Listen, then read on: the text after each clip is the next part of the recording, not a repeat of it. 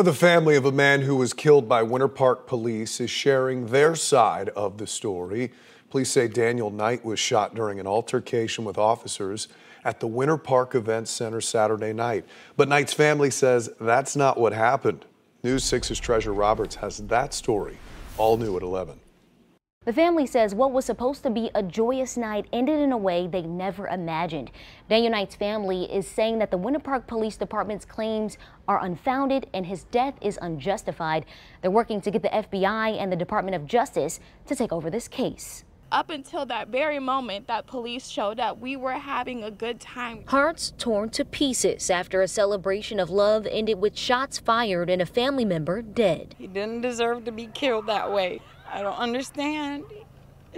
He was such a loving man. Saturday, police rushed to the Winter Park Events Center after someone called 911. He's trying to beat people up. He's yelling. The caller claims Daniel Knight was harassing guests at his niece Janisha Paul's wedding reception. He's grabbing people's necks and like it's an older woman. I think it's his mom. Winter Park police say when officers arrived on scene, they tried to separate Knight from another guest when Knight punched an officer.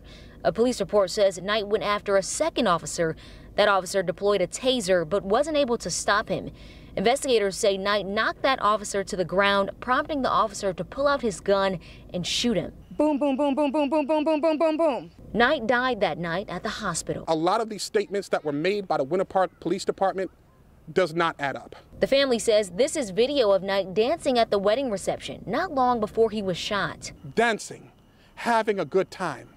And I didn't know that being a black man dancing and a reception justifies murder. Knight's niece traumatized.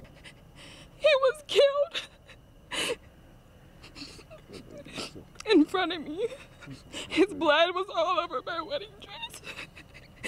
And Knight's mother, shocked the 911 caller, reported he grabbed her neck, saying her son only hugged her and helped her sit down. He didn't do nothing to me. I don't have any bruises. I don't have any scratches. The family is demanding that the officers be charged and arrested.